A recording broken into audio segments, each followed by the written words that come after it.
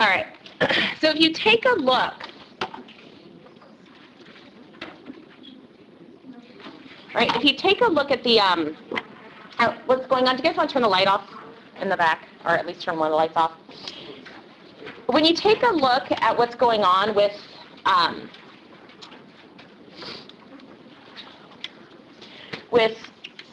the relationship between the hypothalamus and the pituitary gland, and then other organs. I like to draw it as boxes, all right, because they're circles, diamonds, triangles, whatever. So this is the hypothalamus. We'll go ahead and use the anterior pituitary gland because of the question you asked, okay? And then, in this case, this is going to be the adrenal gland, all right, because you asked about CTH, or ACTH. So what happens is that there's a blood supply connecting these, and there's also a nerve tract, which we usually draw in yellow. Nerves are just usually drawn in yellow. All right? Now, when you talk about what hormones are released from here, these are always going to be RH or IH. Okay, always. So that's why I said you could change the letters. So you asked about CRH, right? So CRH is corticotropin releasing hormone. Okay? That RH or IH always tells you it's released from the hypothalamus. And it always tells you it's a hormone made and secreted from the hypothalamus, which means if we're talking about secretion, that means it's going into the space. It's getting out of the cell, which means it has to travel in some way. So it has to travel down that blood supply, the portal system. Okay? And the target of the portal system is always the anterior pituitary gland. So that hormone talks to cells in the anterior pituitary gland, and it says, release. Right, and it tells, and the first letter tells you what it's telling it to release. So corticotropin, right? Anytime you see the word tropin or tropic, anytime you see these words, right, they tell you that they're going to stimulate another gland. Right, that's usually what that word means. So corticotropin is going to, tropin tells me it's going to stimulate something, and what's cortico tell me? Cortisol, right? Cortex. Cortisol is named because it's released by the adrenal cortex. Right? So cortico is referring to the adrenal cortex specifically, right? Which, from the name of the hormone released from the anterior pituitary gland, right? So there's a blood supply leaving the anterior pituitary gland, right? This hormone is ACTH, adrenocorticotropin hormone. Right? So this C is referring to this C. Right? That's why abbreviations are okay, but if you know the names, they'll tell you a lot more about what's happening. So adrenocorticotropin hormone, right, talks to the adrenal cortex. And it says stimulate. And it really stimulates, right, cortisol, right? But it also will talk to the medulla, and it'll secrete adrenaline, right? Both of which are respond to stress. Does that make sense? Yeah. Yeah. And we see that same relationship. Again, you can change the letters as much as you like, right? I could call it growth hormone releasing hormone, right? And what would that be? Growth hormone releasing hormone. I don't know what the GH. Right? GHRH. And who would be released here? GH, which would then talk to the liver as a gland, because right, tropin tells us it talks to a gland, right? But then all, bone, muscle, eventually all the cells. And you're going to get into these if you've taken a look at the syllabus. You probably have noticed that there's an endocrine collaborative project worth 100 points, week 15, right? Thyroid hormone, growth hormone, adrenaline, cortisol, right? Those are all hormones that are involved, that are your choices for that. So we just don't talk about it here. We make you tell us about it and tell your classmates about it. Is norepinephrine also released from the adrenal cortex? No, I think norepinephrine is actually released from the medulla. Yeah, because it's a cousin of adrenaline, which is noradrenaline. So things that are released from the portal, do they travel around the body? Or Good question. Yes, right? Because blood goes everywhere. Once you put something into the blood supply, it goes everywhere. Agreed? So even if I put it into the blood supply, I step on something and it gets into my blood, It can go anywhere, right? That's how you can get infections of the brain from stepping on a rusty nail, right? So how is it that if I put something in the blood supply, the portal system, right, which is kind of a unique set of connected capillaries, but it doesn't mean it's unconnected from the heart at all. If I put CRH into the blood, how do I make sure that it only talks to the anterior pituitary gland? Because who has the receptors? Only the pituitary gland. But yeah, if I were to take blood from my toe, I would see CRH in it. All right, but is my toe capable of responding to it? No. It's not. It's not the receptors. Right. So that's the key here, right? The endocrine system is systemic, but only the cells with the receptor can respond. So it doesn't matter that CRH is in there and it's in the brain and it's in my stomach or it's in my intestine. It doesn't matter because the only place it's going to have receptors is the anterior pituitary gland. Now, what about growth hormone? All right, what about growth hormone? There's color receptors everywhere, right? Because who responds to it? Who's the target? Bone, muscle, fat, liver. Okay, so that's why those receptors, understanding what's going on with receptors is important. Okay, are there any other questions on that? Okay. Now, last time we were talking about how we regulate hormone secretion, right? And we talked at length about non-hormonal, non-neuronal. Okay, that was our example of insulin and glucagon, right, in response to glucose. What is glucose? What type of sugar? Mono. It's a monosaccharide. All right, so it's important to recognize it's a monosaccharide. Yes, it's a sugar, but it's really a monosaccharide. Right? It's the, right, capitalized, the monosaccharide. Okay, so if one way to regulate hormone secretion is non-neuronal, non-hormonal, what do you think are the other ways?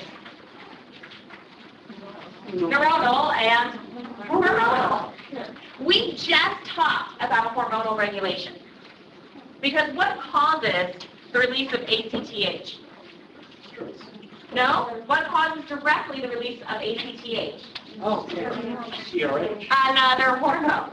What causes the release of CRH? Stress. Stress. Now what I gotta say? Stress. Now, how do you know you're stressed? What makes you stressed? Environment. The environment. How do you know what's going on in your environment? Receptors. Well, it's a little bit more generalistic. Okay. Eyes, ears, mouth. What do we call all that type of input? Sensory, right? Which is parts of the what body? What system? Sensory. Nerves. So, in this slide, thank you very much, we have now actually talked about the other two methods. Because we already know hormonal, CRH, ACTH, growth hormone releasing hormone, growth hormone, TRH, TSH. Any of the releasing hormone to the anterior pituitary gland is a perfect example of a hormonal regulation of hormone secretion. Because what causes the release of those hormones from my anterior pituitary gland? Other hormones. That's all it's saying. Okay, so you can use any of those as an example. Any of them. To be fully acceptable. Now, in terms of the neuronal, I just have to add a little something in here. What color? I think my battery's going out. As I say, some sort of sensory input, like stress, given our example, right? So we have sensory input. There's a T there. Stress. Sensory input into the brain, which then feeds into the hypothalamus, which regulates fear response, right, and stress reactions, right? And we say, hey, okay, the hypothalamus is going to say, hey, okay, now I'm going to release CRH. So here you have the nervous system regulating the hormone system. Right? Do you remember when we started talking about the differences between and similarities between nervous system and endocrine? Yeah. They regulate each other. They talk to each other. So neuronal regulation of hormonal secretion is an example of how they regulate each other, how they talk to each other. Right, so so if you take a look at that, so if you go to the PowerPoint and take a look at those examples, you'll see exactly that. Right, so here's our stressor exercise, right, that can talk to either CRH or CRH or and then ACTH. Here they're showing us, right, they're showing us going through the sympathetic nervous system. Right, so you can do it a couple of ways, because remember the nervous system is what? Fast or slow? Fast. All right, so this is going to be fast. Let's get some adrenaline and norepinephrine out there. Yeah. Right, but then chronically, right, if I'm long term, right, if I was thinking of stress, like, if I'm, seeing a cop on the road when you're speeding is always the example I think of, right? You're like, ah! Right, now if he's chasing me, right, this is not going to do it for very long, right? That's going to pick up CRH and ACTH. Okay, so you could actually add that into the slide if you liked. So it's like the hormone part of it, like when you're stressed for like a couple of weeks, if you have like a big test or something coming up, and then you'll start like breaking out. Or Right, exactly. So keep in mind that the regulation of the body is on a continuum. So the immediate responses to, say, stress are usually by the nervous system. Right? You see something, you see a cough, you get told you have a test in 2 weeks, and you just go, your heart rate speeds up, then you're like, okay, but it's 2 weeks away. But then you start thinking about it, and now you get that long-term stress. And that's where, like you said, the endocrine system starts to pick up and say, it's not time to relax yet. No. Right? And so it's going to continue this stress response for days or weeks or even months. Yeah, that's exactly it. Because there's a lot of interweaving of the communications between the two systems. Right? So notice here you have your sympathetic nervous system talking to the adrenal gland. Who else talks to the adrenal gland? How else does the adrenal gland get messages? If not from the nervous system? From the endocrine system, which means the blood. Right, from the blood. Right, so you could add in that CRH information here. So if the stimulus, the stressful stimulus Uh-huh. is ongoing, then it will continue to be ongoing neural Yes. stimulation. Yeah, but keep in mind that nervous system isn't just about what's out here. Right? So I don't actually have to see the cop. So it could be perceived. Yeah, it could be from what's going on in here. Right? Which is her example of, right, if I'm thinking about my test. So you're not looking at your book necessarily. But in your head, you're always thinking about it. You're like, oh my gosh, you're working. I have to study for my test. Am I going to have time tonight? I don't know. And you're, not to stress you guys out. But, so keep in mind that when we talk about nervous system input, it doesn't have to be what's out here, right? Definitely what's going on in here is also an impact, right? So if you have constant stress, Yes. and the endocrine system takes over, then it can start signaling to other... Absolutely. Yeah, cortisol suppresses the immune system, which is why when you're stressed, you get sick more often. Right? It stimulates the sebaceous glands, which is why you often get acne, sweat glands. Because the theory behind it is if you're stressed, you're probably preparing for activity. Stress in the classic evolutionary sense is what? Running from a lion, or from the caveman next door or whatever, right? So you're sweating a lot, right? Because you're trying to get rid of excess heat. So you can think about the physiological responses of that. But yeah. How long is the life of hormone? It depends. Some hormones are relatively short-lived. We're going to talk about hormone chemistry in just a second. So some of them are relatively short-lived, like on the order of half an hour to a day or so, and some of them are really long-lived, like days, weeks, or months. Right. So we're going to actually look at that persistence on the continuum in just a second. Okay. So hormonal. Here you can see they're using TRH and TSH and thyroid hormone. Okay. Please do note, by the way, just to give it a slide, that when we talk about hormonal regulation of hormones, or for that matter, neuronal, it's important. We always think about it as, growth hormone, releasing hormone causes the stimulation of growth hormone. Right? It's always about turning it on, turning it on, turning it on. this slide shows us that sometimes hormones can be regulated by being turned down. Right? So here you see TRH from the hypothalamus. It's causing the stimulation, releasing hormone, so it tells you what it does. It's causing the release of TSH, right? Thyroid stimulating hormone. What do you think that's going to do to the thyroid gland? Stimulate it. So it's going to cause the release of thyroid hormone. Thyroid hormone has a whole bunch of functions in the body, right? It's another hormone that its target is everywhere, right? And it causes the basal metabolic rate to go up, causes the cells to do work. But you don't want the cells to keep working. So the more thyroid hormone you make, I'm going to inhibit TRH and TSH.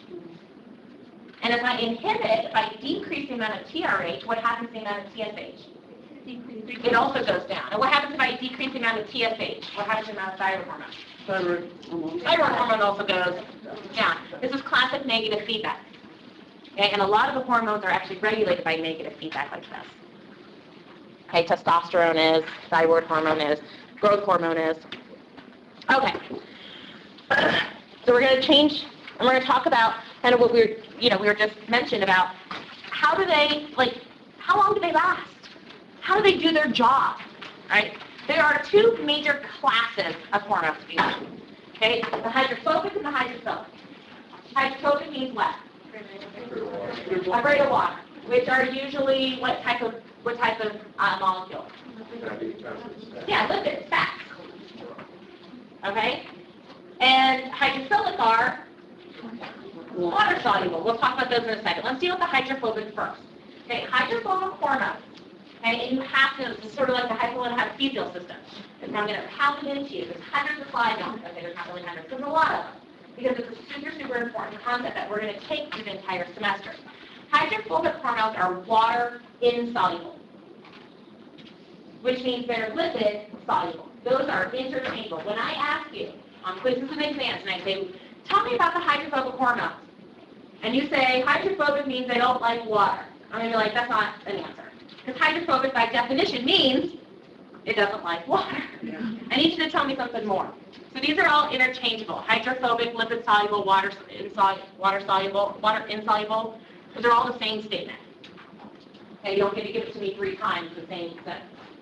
Okay. Now, the only substances that we really deal with that are lipid-soluble are lipids themselves. So hydrophobic hormones, by definition, for our purposes, are always derived from a lipid, and a specific type of lipid called cholesterol. Okay, so when your doctor says, get your cholesterol down, you can say, hey, I need it, because I need to make hormones. Okay, and we call those hormones steroids. What's the good cholesterol? Good cholesterol is HDL, and that's not what we're talking about here. Yeah, so let's take a brief aside. LDL, HDL, right? High-density lipoprotein, low-density lipoprotein is a form of cholesterol. It's the second person who walked in, right? Okay. That's a form of cholesterol that's in the blood, right? And the density lipoprotein refers to, we're going to learn that the liver produces most of the plasma proteins in the blood, the transport proteins. So LDL and HDL are just transport carriers for cholesterol elsewhere in the body. Cholesterol is used in a lot of places. What's another place you already know cholesterol is used? Cell memory, right? Regulate the fluidity of it. Right, here we have another use of cholesterol. Okay, separate from all of that. Okay, so derived from cholesterol. All right, so we use cholesterol. You're going to see a lovely drawing of cholesterol. And all of our steroid hormones, okay, all of our steroid hormones are start with cholesterol. And basically, we just start chopping little pieces off and adding little pieces on. So you can see that the cholesterol backbone always stays pretty much the same. Right? So you always see kind of these rings in our substances. Notice also that what happens here is that from cholesterol, the first step in the synthetic pathway is to turn cholesterol into progesterone. And from progesterone, we can either get testosterone, right? Or we can change it slightly differently and get cortisol, right, which we were just talking about with CRH. Or we can change it just a little bit differently and get aldosterone, right, which helps regulate urine volume and electrolyte balance. If we go the testosterone route, we can modify it further and get estrogen or estradiol. All right, so note that as we make these hormones, we're passing through other hormones. So, does everyone make progesterone, male or female? Yes. Because if you don't make progesterone, you can't make anything else, cortisol. Yeah, aldosterone, you can't make anything. So understand that when we say that testosterone is the male hormone and progesterone is the female hormone, we're talking about a balance. We all make them all. It's just the relative amounts of them is slightly different, okay, based upon their functions. Now, you do not need to memorize those structures. Okay, not a chemistry class. I'm not going to say which one is this. All right, you do need to recognize the names, though. What do all of those names have? Take a look at their endings. O-N-E or O-L. Okay? Without fail, I cannot think of a single steroid hormone that does not end in O-N-E or O-L. Okay, so that's a good way to know that it's a steroid, which means it's lipid soluble. It's a hydrophobic hormone. Okay, it's the O-N-E and the O-L. Even estrogen is really called estradiol. Okay, we don't usually call it estrogen. Question? So female, so wouldn't you have to have as much testosterone as you would estrogen in order to get that? Not necessarily, because if I have more of the enzyme that converts testosterone to estradiol, then I would have less of this as a result. Yeah, that's a good question. I would, if you counted how many molecules I made in my lifetime, yeah. But I don't leave it in testosterone. I keep moving it on. Progesterone is for female hormone, right? And while testosterone is the male hormone, right? Yes. Yeah, and then sometimes, they can get unbalanced, right? Yes. So what causes hormone imbalance? There's lots of reasons. Disorders of the endocrine system can be the result either of a change of the synthetic pathway. Which was that? Change in the synthetic pathway. Because remember that each one of these arrows represents at least one step enzyme. And enzymes catalyze reactions. If I have an enzyme malfunction, like I have a genetic disorder that doesn't let me make the enzyme that converts progesterone to testosterone, then I won't be able to make as much testosterone. So that's because of enzyme? It could be. It doesn't have to be, because let's say I make plenty of testosterone, but I don't make any testosterone receptor. What's the problem there? Someone's shouting, hey, hey, hey, and what am I? Not listening. All right, I got my earphones in, right? I'm just doing my own thing. Because I can't hear. Because without the receptor, I can have as much. Diabetes is a really good example of that, where you make plenty of insulin, but you don't have the insulin receptor. Or your insulin receptors are insensitive. Is there a name for these different steps, or do we need to No. put them in categories? Yeah. Like No, you don't. No, you don't even have to know which order these go in. Okay, this is a demonstration slide showing you the backbone of cholesterol. Okay, because to understand the hydrophobic hormones, the next step is how do they work? What is their mechanism of action? Okay, that's the next step. So if they're hydrophobic, all right, and we know they're released into the blood. If they're hydrophobic and they're released into the blood, and then here's a potential target. My target. And here's the hormone. How are they going to tell this cell to do something? Yeah, receptors. Where do you think I'm going to put the receptor? Receptors are always proteins, by the way.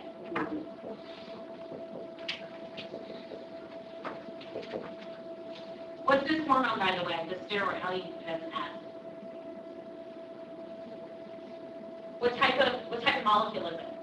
I had to put it into one of my 4 groups. Let me remind you of 4 groups. Proteins, lipids, carbohydrates, and nucleic acids. Which one is this? Lipids. It's the lipid. Alright, this is a protein. You have to make sure you understand that. So here we have a nice little lipid floating around in the interstitial space. The receptors are protein. Proteins are generally what? Hydrophobic or hydrophilic? Hydrophilic. All right, proteins are usually soluble in water. All right, they hang out in the water. So, how am I going to get this cell to do its job? Where am I going to put the receptor? Okay, if I put the receptor out here, Now they're bound together. How is this cell going to know what to do? The receptor's way up here. What happens if the receptor goes this way? Nothing happens. Okay, so this is not going to work. We're not going to put it outside. Remember, actually, some receptors are extracellular. Isn't it on the surface of the cell on the cholesterol wrap? Okay. This is a lipid. What's this membrane made out of? Primarily. Double fine lipid. It is also lipids, right? The lipid bilayer. So if this little hormone comes up and hits it, what's it going to do? It's going to get in. Because what's this made out of? Lipid. What's this made out of? Lipids. What do lipids like? Lipids. So it's just going to say, hello. And it's going to move right on in. By diffusion. What kind of diffusion do we call this? Where all it does is move against its, or moves with its gradient. Yeah, simple diffuse. It's going to simply diffuse in the cell. As long as the concentration is high up here, which it would be because here's the blood. As long as the concentration is high out here, this hormone is going to move away from high concentration to low concentration. And this certainly isn't making it, so it's going to just diffuse right on in. So where am I going to put my receptor? Inside. What do we call that? Inside. What's the word? Intracellular. So we have the lipid hormones, the hydrophobic hormones used intracellular receptors. So now you have a receptor that's activated. Now if it's inside the cell, guess who it can get really close to? The nucleus. Who's in the nucleus? DNA. Why do we care about DNA for this purpose? What? Gene expression. Right? Gene expression. Gene expression means what? What am I making? What does gene expression mean? More. I make what? Proteins. And what do proteins do? Proteins themselves don't replicate. They could tell the cell to replicate. Right? So certainly I could say, hey, make a protein that causes the cell to go through mitosis. That can happen. Estrogen does that. Estrogen is a mitotic stimulant for breast and uterus cells, among others. Right? What else could this protein do that I'm making if it was a different protein? What else could it do? You don't need to give me specifics. I just have it in the last growth. That. Movement. Transport. Make something. Destroy something. What else? Prepare something. Specialize. Become something cool. Right? I can just keep on going. What can we lump all of this stuff into? Four-letter word. Work. Proteins do work. Everything you think about a cell doing is almost 99.9999% of the result of protein action. Why do we care about proteins? It's why do we undergo homeostasis in the first place? You do homeostasis because if you don't, proteins unfold. And if proteins unfold, what happens? They can't work. And the cells die. And you get sick. So the steroid hormone, almost universally, because they can actually get inside the cell, this protein almost always travels to the nucleus and causes new gene expression. And then depending on what hormone that is, what cell type this is, what receptor it is, because there's lots of varieties, then the result, the work, can be very, very different. It can be super, super different. Now, how long do you think it takes me to find my receptor, get into the nucleus, because this is all by diffusion, right? It's just based on concentration. It's not like someone's going to pick you up and say, hey, you're an activated receptor, come with me. Right? That's not quite that directive. They find the DNA, find the appropriate piece of DNA, makes RNA, makes protein, and the protein finally does its work. Do you think on the grand scale, that's fast or slow? Slow. And in fact, the hydrophobic hormones, remember we've been talking about this continuum? where nervous system is the fastest, right, because it's electrical and then chemical directly, local, paracrine, and then the endocrine system is slow. This is the slowest of the slow. Okay, this is going to be the slowest of the slow. Now, this hormone, this steroid hormone, it's secreted into the, because it's a hormone, blood. The blood is primarily made out of what? Water. So, this is what type of hormone? Hydrophobic. It's being secreted into water. What's the problem?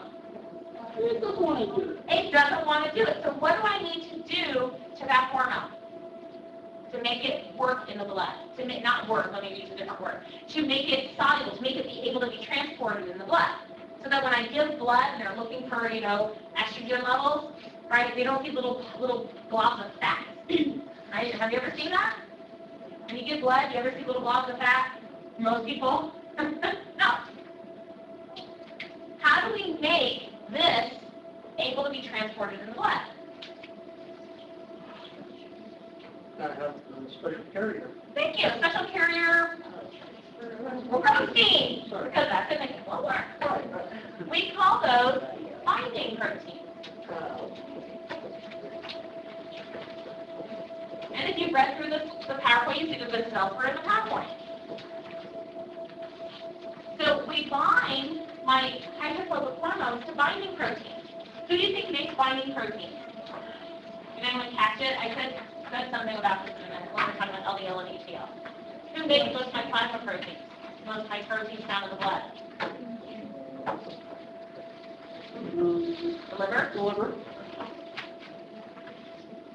And the liver is important in a lot of systems. Here you can see why it would be important endocrinely, if that's the word. So, you have your binding protein bound to your hormone for transport in the blood. That's a trick. We sometimes call these transport proteins. All right, transport proteins. Transport proteins do exactly what they say. They transport things around. And in this case, they're transporting hydrophobic hormones around. Now, the reason I'm mentioning this, because we're talking about this continuum, right, is that these hormones that are bound to their transport protein, they're going everywhere in the blood, correct? Right, which means that they're probably going through the kidneys. Agreed? Right, about 20% of your blood supply for every heartbeat at rest goes through the kidneys. Okay, for every heartbeat, about 20% goes through the kidneys for filtration. When you have a hormone bound to a transport protein, right, it's very hard because it's so big for the kidneys to clear. So this type of protein, the steroid hormones, have a longer half-life. Because not only can they not be cleared by the kidneys, okay, cleared means removed, right? The kidneys remove substances from the blood and throw them away in pee. Right? So they have a longer half-life, not only because the kidneys don't clear them very well, but also because there's lots of enzymes and proteins that are basically helping keep hormone levels in check. So anytime they find a free hormone, they destroy it. They figure if you really not want it, make more. Secrete more. If you're really trying to get a message out, don't talk like that. Right? Talk like this. Make it loud and proud. So if you have a steroid hormone bound to its transport protein, how well can those enzymes see that hormone? Do you think? This hormone, not the protein, the hormone. Not very well. Right? Because it's surrounded by the transport protein. So here, again, into this continuum idea of hormones, like endocrine system, is slow, but this is the slowest of the slow. Because of a number of reasons. One, because what's its mechanism of action? It has to diffuse into the cell, find its receptor, get it to the nucleus, find the right piece of DNA, make RNA, make protein, and then the protein does its work. Right? Slow. That's one major reason, because of its mechanism of action. A second reason is because it's bound to transport proteins, so it can't be cleared by the kidney. So it stays around longer. A third reason, it can't get destroyed as easily because it's bound to its transport protein. So the half-life of the hydrophobic hormones is much greater than of the other class that we're going to look at in just a second. Does that make sense? And all of this information is in the PowerPoint, so don't if you're like, oh my gosh, oh my gosh, oh my gosh. It is there. Hopefully you guys have this. Okay, are there any questions on that?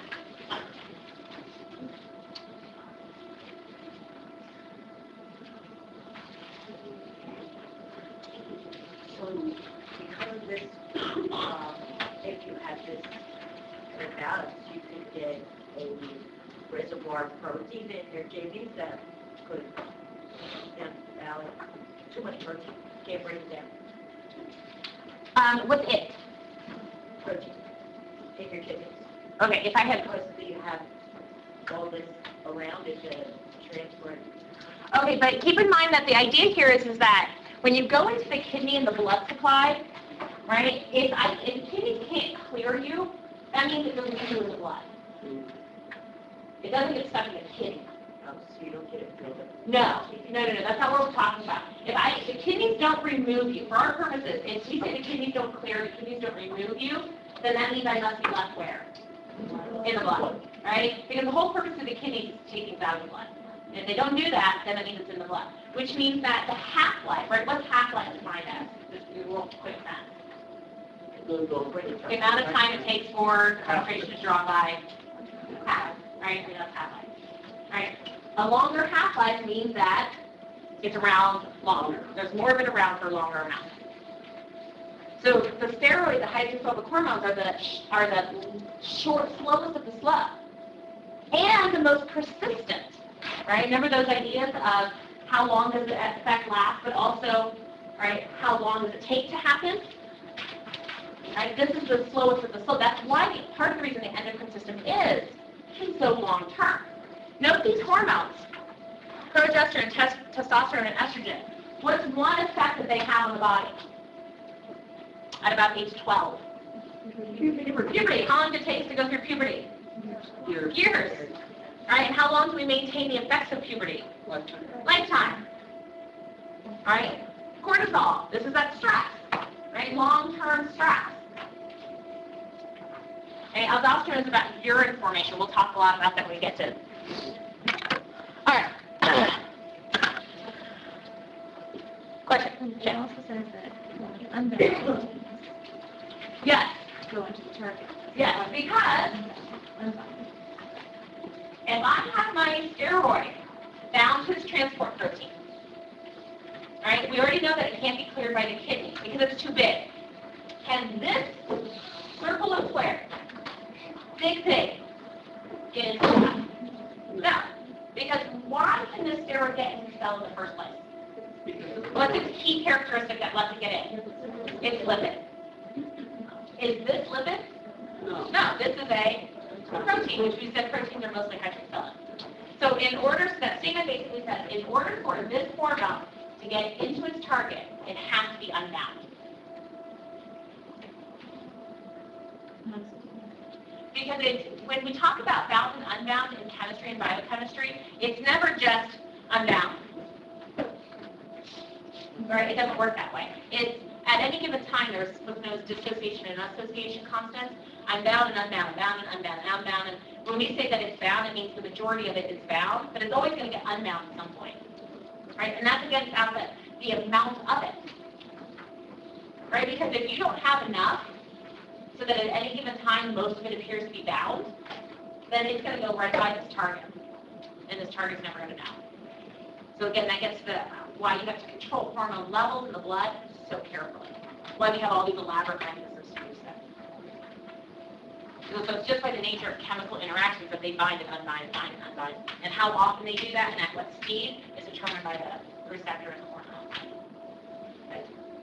Which is biochemistry, beyond us. Okay? Okay, you think about it and then let me know if on Monday you're still like, I don't know yet. Okay. If we have our hydrophobic hormones, then we also must have our hydrophilics. Okay, our hydrophilics are derived from amino acids. All right. Now, they can be either single amino acids, which we would call mono, which means one, monoamines, sometimes called catecholamines, sometimes called biogenic amines, but notice they all have the word amine, and I usually call them monoamines because they tell me exactly what they are. Right? They can either be monoamines, or what is our other word for, I'm going to make up a word here, polyamines. We don't ever use that term. You've probably never heard that term before. What is a bunch of amino acids linked together? Polypeptide, or when it's really big, no, it's separated sugar. What is it? Proteins. So you can either be single amino acids, you can be a few amino acids, 10, 15, 20, all right, and you could call yourself a polypeptide, or you could be 200 and I'm a protein. But I'm still always made from what? Amino acids. If you're made from an amino acid, with one exception, which we'll talk about in a second, you are considered hydrophilic. Because most of our proteins, and certainly most of our amino acids, are hydrophilic. And that means water-loving, lipid-hating. Okay, that's the follow-through there. So here we're talking about polypeptides, which are small proteins and proteins. You can use those terms interchangeably. Okay, it's an arbitrary distinction. Anything less than 200 amino acids is considered a polypeptide. More than 200 amino acids is considered a protein. I don't care. I usually call them proteins. Okay, if it's 2 amino acids, I usually call it a protein. Okay, if it's a single amino acid, though, I will always call it a monoamine. And you can just kind of see, here's oxytocin, you can see it's 9 amino acids, 9 amino acids. Here's insulin, right? You can see it's closer to, I think it's like, I don't know, 24 or something like that. Right, the single, we'll see on the other slide, the single amino acids. Now, regardless of whether or not you're a single amino acid, a poly, or a protein, regardless, you're hydrophilic. Which means that, given our drawing over there, all right, I'm hydrophilic. I'm secreted into the blood. Do I need any help? No, because what am I? What do I like? Water. What am I being secreted into? Water. Any problems? Water is water? Perfect. So, am I cleared by the kidney relatively quickly? Because I'm pretty small. Yeah. Can those little enzymes that are cleaning up random hormones, can they get me? Yeah. Because what protected the steroids? Not the lipid. What protected the steroids? The transport protein. The binding protein. Do I need a binding protein? Can I have one if I want one? No. It doesn't work that way. I don't need one, I don't get one. Right, your body's very efficient that way. I don't need it, I don't get it. So when I pass through the kidney's like taking it out. So you need a lot of it. It also means that how long does my effect, like how long am I around? What's my half-life? Short. Really short, comparatively anyway. And those enzymes are constantly eating me, keeping my levels low. Unless you're going to make more of it. Now, let's imagine that I make it through the gauntlet, and I make it to my target. There's enough of me to cause an effect. And I'm like, hallelujah! I hit my target. And what's the thing I encounter on outside of the cell? The lipid bilayer. Really? What's the problem? What am I? I like water. What's the lipid? Fat. Am I like, hey, how are you? Can I do anything? No. Now, where am I going to put my receptor then? On the outside, okay? Let's think about that for just a second. We know it's not going to be on the inside, because why? I can't get it. Okay, good. If I put it extracellularly, outside, totally outside, I bind to it, great. But then how do we get in? It's the same problem, right? Remember, we didn't put the receptor outside because I couldn't get in. So it's in the bilayer. What do we call that? Or channel. Membrane-bound receptor. I find it in the membrane. I put it in the membrane, which means it's always at the target, Right? It's never going to wander off. And what that does for me, and here's my cell, and then here's my receptor. Okay, it is transmembrane specifically. What's that mean, transmembrane? You see parts of it on the outside and parts of it on the inside. So when my hormone comes around and binds to this receptor changes shape. And it changes shape,